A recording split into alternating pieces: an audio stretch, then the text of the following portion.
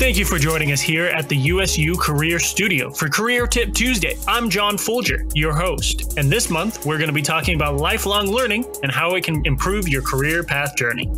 Today's Tuesday tip is going to be all about applying your lifelong learning to your career path. So far, we've talked a bit about taking lessons from your past and applying them to your current career path. Now, we need to start focusing in on the learning for the future. As you start to apply your life lessons that you have gathered thus far in your life, it is a good idea to start with your goals. What career goals do you have? What do you want to accomplish in your world of work? Once you start, and you just need some sort of beginning point, you can then start looking at what sort of skills you are going to need. That is all your lifelong learning comes down to when you get to the nitty-gritty of it. What skills will be applicable? Once you have some sort of goals or pathway established, start to look at what experiences can be applied to this situation. Get creative with this review of learning. For example, interpersonal skills are something you are constantly learning, whether from behind the wheel while driving or in more professional communication.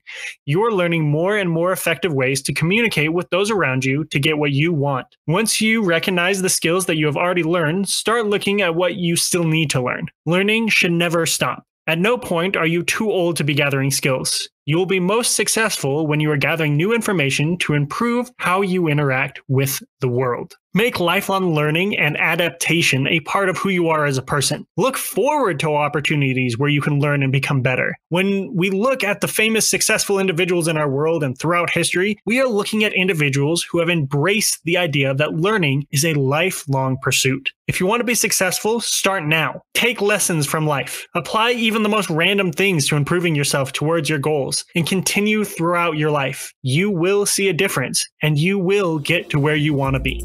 Thank you for joining us at the USU Career Studio for Career Tip Tuesday. Please don't forget to tell your friends about this podcast and to subscribe on YouTube to get all of the newest Career Tip Tuesday episodes first. Please join us next week as we continue giving you tips to improve your career path.